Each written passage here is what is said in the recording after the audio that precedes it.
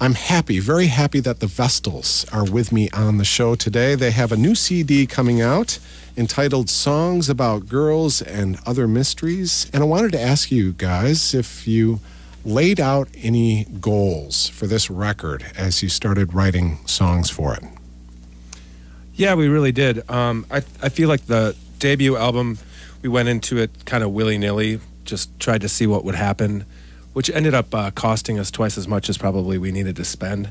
It's real fun to have some beers and kick back in the studio and grab xylophones and what have you, and just kind of mess around in the studio, but you're paying for it. So this time around, we pretty much agreed that we weren't going to do a whole lot of overdubs, and we were going to play as many parts live as we could. Why? I think in response to the first record, which I still... Was overproduced in your mind? Yeah. Not really, because what does that really mean? I mean, we purposely tried to overproduce it, and then we, I guess, purposely tried to not produce this one. Just to do it, to have it sound more like we sound live. How do you think you guys have gotten better as musicians and songwriters since you've been together? Jeremy? I don't know. Are you conscious of that? Are you conscious of your progression as artists, or you just write what you think are good songs and then release them?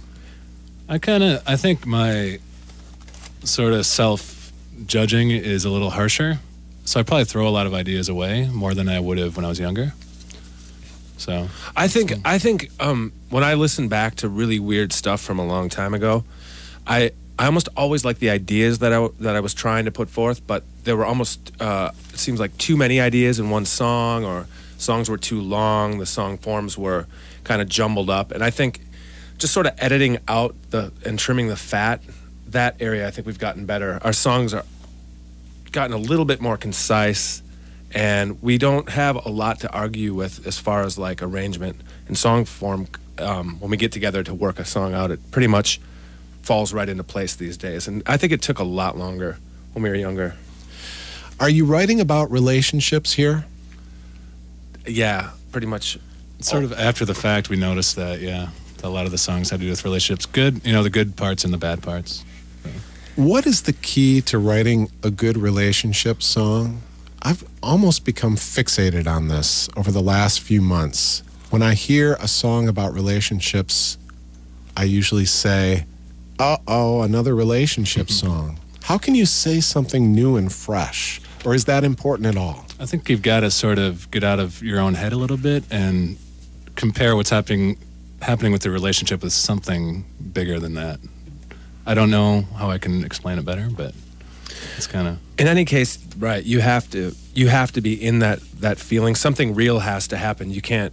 If you're in a pretty good mood and you just, are watching TV, it's kind of hard to turn it off and write a song that feels like anything. There has to be something going on in your life. That's kind of leaning towards the bad song about a bad thing that's happened in a relationship.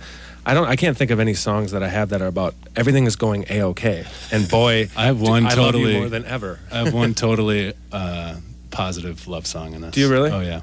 Which one is that? Faraway Explosions. Oh, okay. Yeah. Well, okay, then the whole vagueness of that really works in that case, because I had no idea. It's not like, when Paul McCartney was really, really cool in the Beatles, and then, like, he's still going to always be really cool, but when people sing about being really happy, I kind of can't handle it.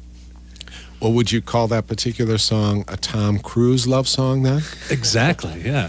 From the Cocktail era. Tom Cruise. It's the Vestals live on the local show on 89.3 The Current, and they are about to play another song. Have at it, fellas.